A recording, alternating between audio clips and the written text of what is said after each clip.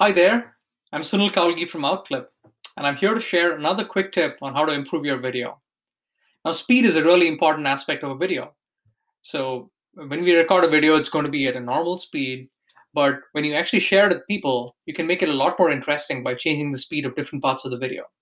For instance, if you've got parts of the video that you think are boring and you want to skip over, you can speed up those parts.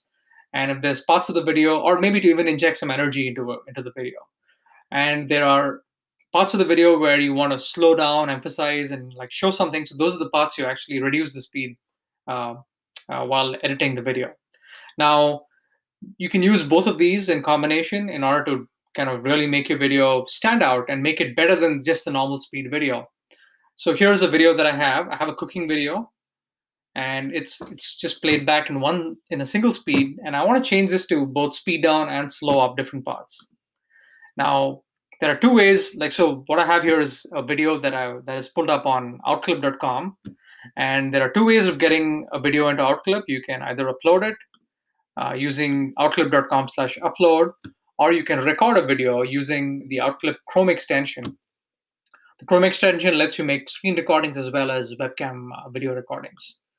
So back to the video that I want to edit and change the speed.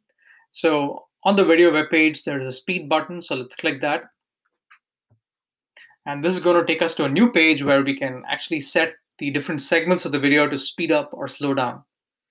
So on this page, I want to split the video into two parts. I want to speed up the first 7 seconds of the video, and I want to, and the rest of the video, I want to basically speed up. So the first 7 seconds are the interesting part, which I want to slow down rather. So I reduce it to half the speed. So I set this speed to 0.5. And I want to change the speed of the rest of the video to just 10x. So I want to make it 10 times as faster.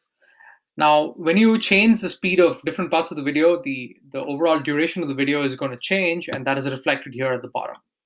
So this is going to end up being a 16-second video. Now let's play it back after I change the video speed. So the first 7 seconds is going to slow down because we want to show something, or you want to emphasize this part. And the next part, as you can see, it's going to speed up the video. Okay, here we go. So this is the part that we want to speed up, and that takes us to the end of the video. So we've seen that happen now, both slowing down and speeding up, and we want to create a new video from this. So you click finish, and this is going to essentially result in the editing of the video to create a new video that you can share.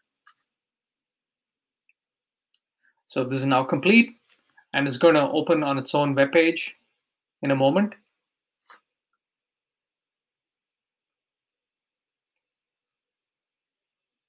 Okay, here's a new video, which is the slowed down bit.